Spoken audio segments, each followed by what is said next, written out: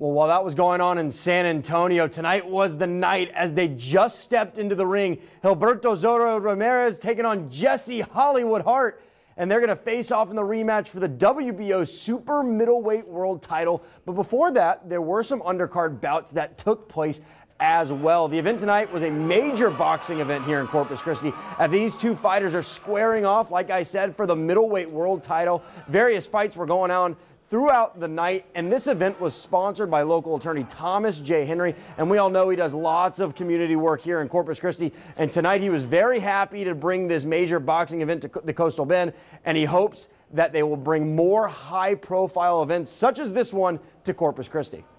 We need to do more stuff in Corpus. I said, Bob, you know, you brought stuff to Corpus 20 years ago. Let's do it again.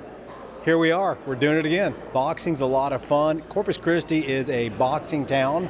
If you go back 10 years, 20 years, 30 years, 40 years, you will see there's a great tradition. We've had world champions right from Corpus Christi. We need more in Corpus Christi. We need more activities. We need more events.